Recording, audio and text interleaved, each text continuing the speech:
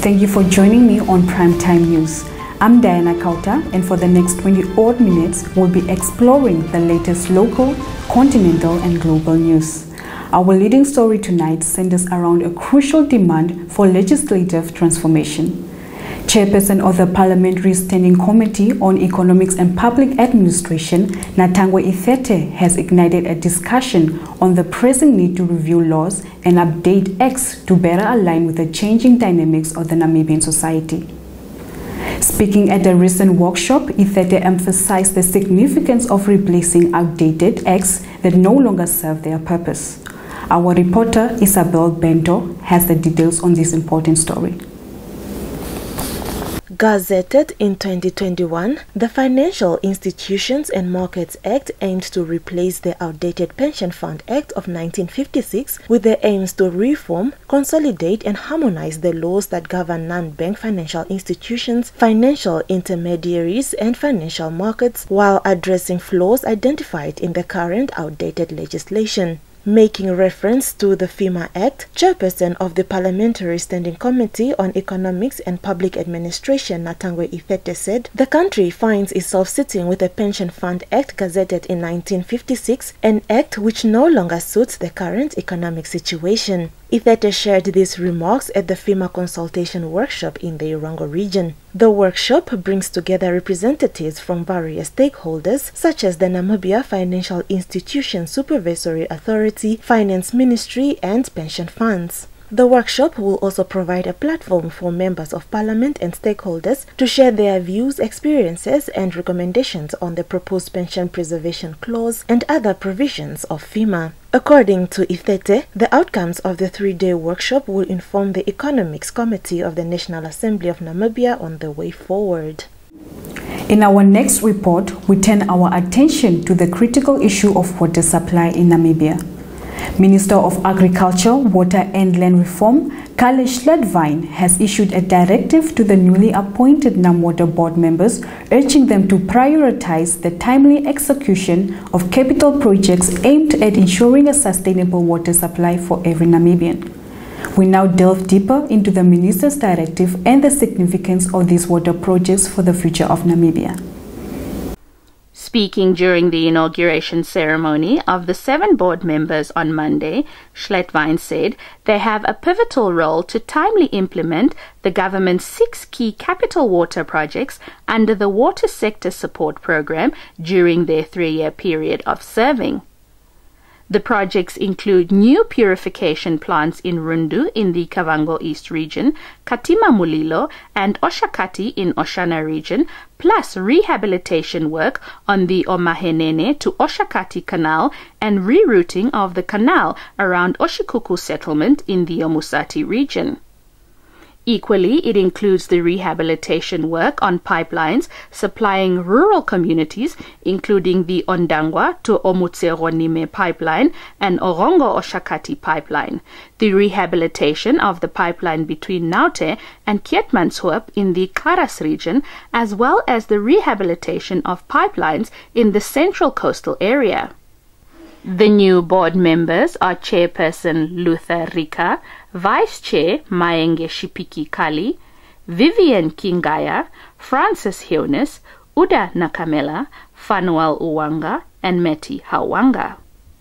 In a powerful address today at the Pan-African Parliament Workshop in South Africa, the leader of the Popular Democratic Movement, McHenry Venani, underscored a crucial aspect for the success of the African Continental Free Trade Area. Venani emphasized that unless African countries prioritize the growth and empowerment of the continent's small and medium enterprises and reduce dependency on major foreign companies such as those from China, the realization of the free trade agreement remains uncertain. Take a listen. For as long as we are giving all our major procurement tenders to Chinese companies on the African continent, how do we empower African businesses that are in Africa for them to be able to compete on the African continent if every procurement that we have, major bridges, dams are built by Chinese and other multinational companies? So if we are not empowering our own companies in our own countries, making sure that we strengthen the basis of our SMEs. Can we really have a continental free trade area while we have not empowered the companies that we have on our own soil? The other issue that is quite very important to me is the fact that parliamentarians only talk about this matter at these forums. When we go to our domestic parliaments, I've never had a workshop in a village discussing Africa Continental Free Trade Area. We are saying we want to take the youth along. Which youth are we taking along? The unemployed youth? The underemployed youth? And how do we engage the youth for them to be ready to be able to partake? And I think as parliamentarians, we must start fundamentally with the question of information mobilization. Our people should know what we know. In a tragic incident, a heartbreaking accident unfolded in Windhoek's Academia residential area over the weekend. A toddler lost their life in a drowning incident that occurred in a residential swimming pool on Sunday. Now, we bring you a detailed report on this unfortunate incident.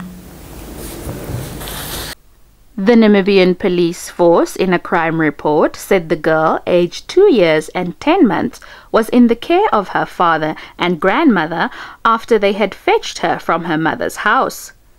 According to the police report, she was playing outside with 2 other children, aged 4 and 7, when the incident occurred. The toddler's body was found floating under the pool cover. Police investigations continue. In an unrelated incident in the Kavango West region, a 29-year-old man was arrested for allegedly stabbing another man to death. The incident occurred at Kangenya liquor store in Kurenkuru. According to the police, the suspect stabbed the 25-year-old victim in the chest with an okapi knife and he died on the spot. It is not clear what caused the fight. The next of kin of the deceased have been informed and police investigations into the matter continue. Our hearts go out to the family affected by this devastating event. Your top roundup is next.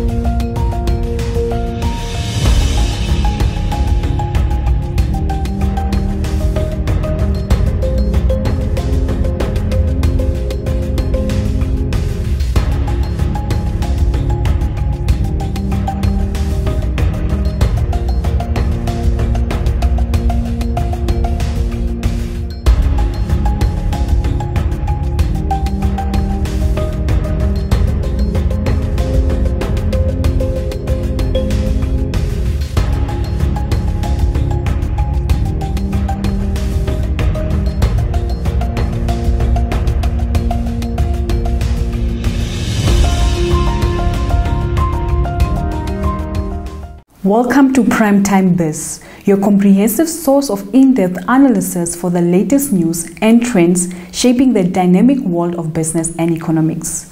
Now, in a significant step towards fostering collaboration and synergy in the realm of competition law and policy, the Namibian Competition Commission has recently signed a Memorandum of Understanding with the Botswana Competition and Consumer Authority. This agreement serves to formalize and strengthen the cooperative framework between the two entities in the domains of competition law, enforcement and policy. The process of clearing the MOU through the Office of the Attorney General here in Namibia and in Botswana have now been completed.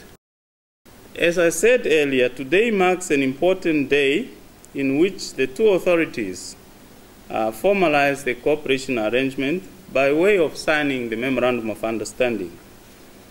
The purpose of this Memorandum of Understanding, as contained in Article 2, is to contribute to effective enforcement of the competition law in Botswana and in Namibia through the establishment of a framework for cooperation between the two competition authorities. In the context of this MOU, the competition authorities will promote competition issues by addressing anti-competitive conduct in accordance with the laws and regulations of our respective countries in order to facilitate the development and cooperation of well-functioning markets in our countries. The competition authorities will cooperate with and provide assistance to each other to the extent consistent with the laws and regulations of our countries. In the latest report from Ceres Capital, new car sales in April 2023 reached a total of 1,004 units, showcasing a remarkable 10% year-on-year increase. However, this positive trend was accompanied by an 18.1% monthly decline, signaling a shift in market dynamics. Shelfa Wells filed this report. While this is fewer than the 1,226 units sold in March 2023 and the 1,103 units sold in February 2023, it is the third month in a row that new vehicle sales have surpassed 1,000 units, with commercial vehicle sales outnumbering passenger vehicle sales by 68 units. The vehicle report states that for the second month in a row, commercial vehicles dominated new vehicle sales, which increased by 22.1% year-on-year but fell by 17.7% month-on-month. Passenger vehicle sales increased by 0.4% year-on-year but fell 18.6% month-on-month.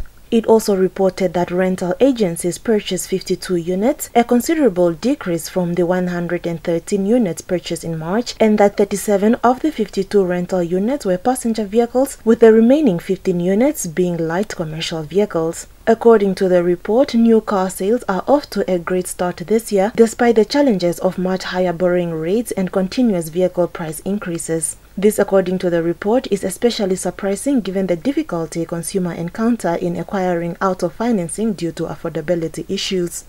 That brings us to the end of our top news segment for tonight. Stay tuned for the economics roundup, followed by a detailed weather forecast.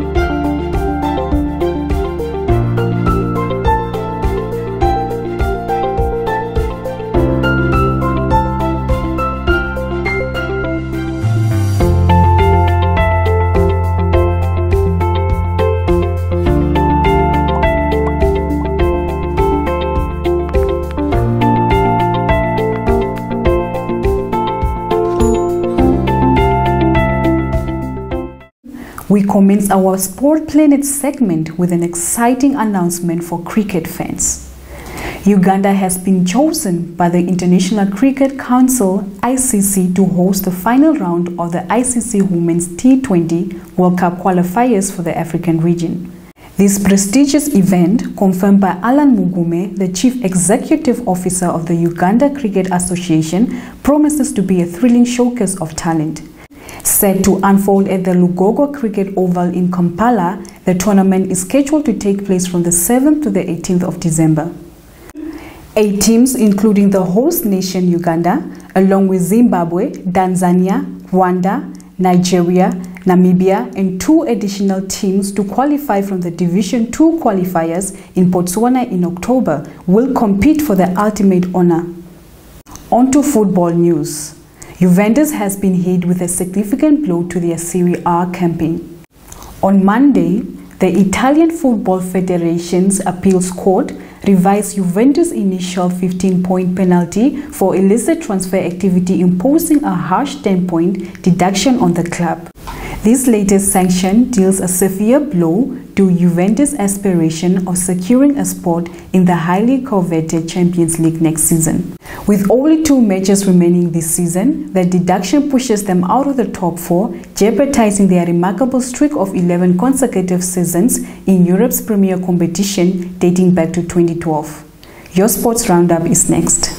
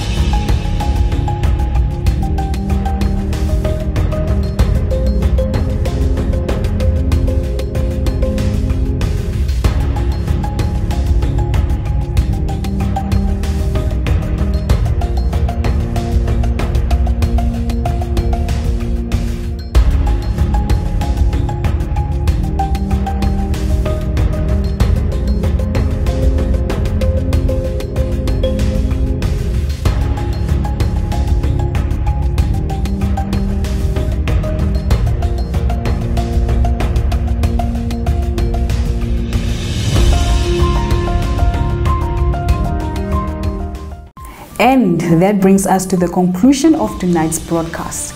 We sincerely appreciate your viewership. Be sure to join us again tomorrow as we continue to bring you the most recent updates on local, continental, and global news. On behalf of myself, Diana Kauta, and the entire dedicated production team working tirelessly behind the scenes, it's a good night.